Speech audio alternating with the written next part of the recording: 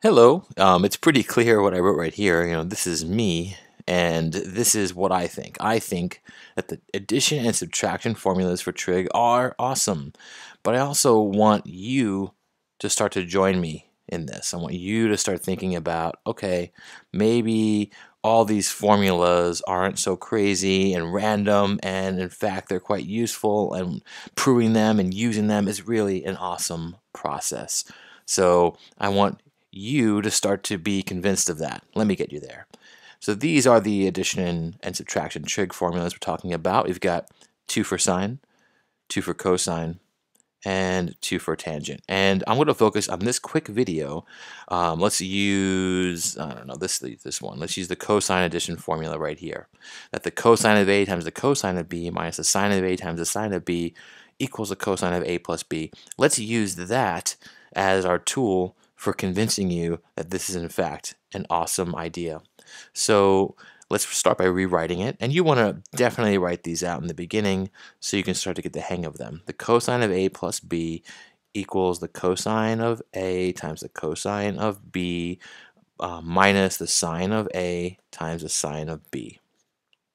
All right, so why is this awesome? How do we use this? Well, imagine you had a problem like this. You had to find the cosine of 75 degrees. Now, if you had to find out what the cosine of 75 is, you probably would plug it into your calculator. But let's step back and imagine we can't use a calculator and we can only use what we know about special triangles. So we're talking about 30, 60, 90 triangles and 45, 45, 90 triangles. Well, if we think about what we know about these special triangles, we might notice, hey, that's interesting, 30 plus 45, that is 75. So wouldn't it be nice, wouldn't it be awesome if 30 plus 45 equals 75, if that was somehow useful? And that is what this formula is all about. A and B could really be any kind of number, but we'll stick to the context of angles right now. The cosine of 30 plus 45, or you could write it as the cosine of 45 plus 30, doesn't matter, is 75. And this formula tells us that we can, in fact, then say, well, the cosine of the first angle or value A, which is 30, times the cosine of the second angle, B, so we start at A and B, times the cosine of 45, minus the sine of the first angle, sine of A, times the sine of B, the second angle.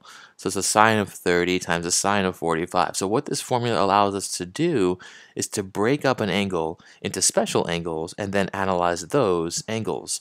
So the cosine of 30, I'm just going to do a quick sketch of a 45, 45, 90. So this is our 45, 90 triangle. And then I'll do our 60, 30, 90.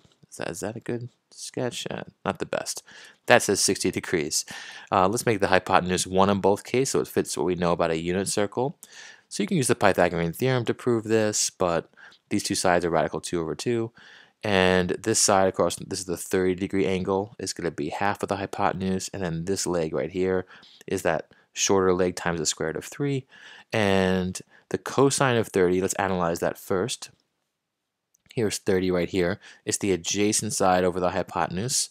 So that's going to be radical 3 over 2. And then we're multiplying that by the cosine of 45. So go over here, so 45. Radical 2 over 2 over 1. So that's just radical 2 over 2. And then we're going to subtract the sine of 30. So we'll use red now. Sine of 30 is opposite over hypotenuse. Okay, so that's 1/2 over 1, or just a half, times the sine of 45, which is the same as the cosine. It's radical 2 over 2, right?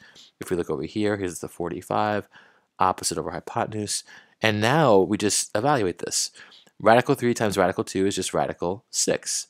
Minus, don't need a double minus there, 1 times radical 2 is just radical 2, all over 4. And that's our answer. So this is my first argument for you about why these are awesome. And maybe you're starting to think, oh man, all these crazy formulas right here, what they allow us to do is evaluate angles that we couldn't evaluate easily otherwise. So this is a really useful tool for analyzing all types of trig angles and ratios. All right, I hope this helped.